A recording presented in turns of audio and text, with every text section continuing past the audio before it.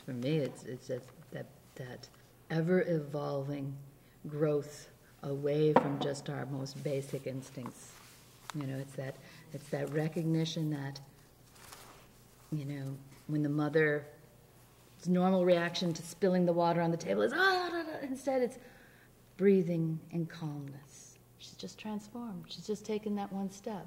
You know, and the reaction to pain stimuli is not the same as it would have been if we weren't conscious about it. So for me, transformation is the evolution of our consciousness.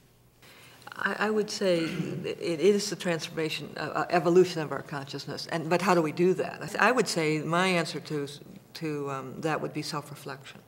The self-reflection is something that we kind of assume as artists and writers, but in terms of what's in the world, teaching the art of self-reflection is major. Because people don't say, oh, excuse me, I'm sorry I did that, or I'm sorry for my actions, please accept my apology. There's not a lot of that kind of inner flexibility.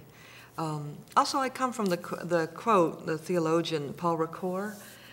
He talks about, he says, moral behavior cannot be, you cannot change moral behavior. You cannot change behavior through moral imperative, but through a transformed imagination. And to me, that feels like that's what true art does, is that it opens the imagination and allows in a new set of choices, a new set of being in the world in a whole different way.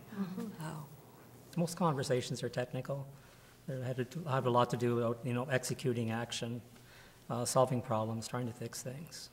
There's a second kind of conversation sometimes people get to, which is more strategic. It's more transactional. It's kind of getting into teams and starting to working things through. But I think it's the third conversation that really interests me, which is, I think, the transformational conversation. And it's the one that's more generative. It's the one where we really are not so focused about on trying to do different things or do things differently, but to actually see differently. Yeah, the only lasting transformation I've seen in my life or with people I've worked with is seeing with new eyes. You know, and helping people do that, whether it's in language or through their body, or through their mood, or through the imagination, or through relationship, or through art, that they see that there's something that they didn't see before.